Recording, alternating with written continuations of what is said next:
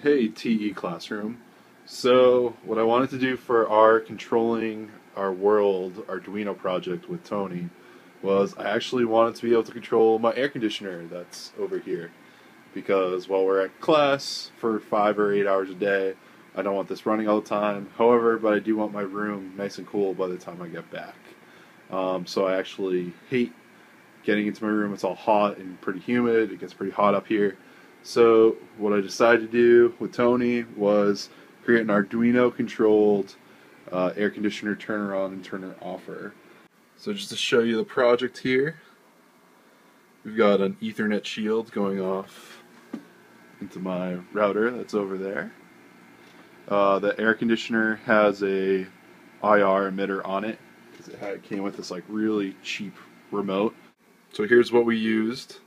We have an Arduino Uno with an Ethernet shield, and we've got, for sensors, we have a temperature sensor so I know how hot the actual room is for fun. I've got the IR LED sensor so we can actually pulse the light to control the air conditioner. I had an IR sensor to actually get the code earlier, so I actually used the Arduino to capture the code following the Adafruit tutorial. And then I have just a spare LED on the breadboard. But this LED here will turn on and off as the air conditioner gets turned on and off. So on the Arduino is actually acting as a mini web server. So here I have an iPhone app. I want to see how hot or cold my room is. So right now my room is, kind of hot right now, so I want to put the air conditioner on, even though it's at night. For demonstration purposes, I'm going to hit this little toggle switch here to turn it on. And there you go.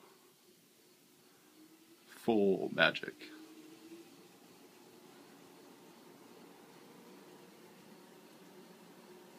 And just again so you can see it. The little beep you hear is from my air conditioner actually registering the signal. Turn it on again.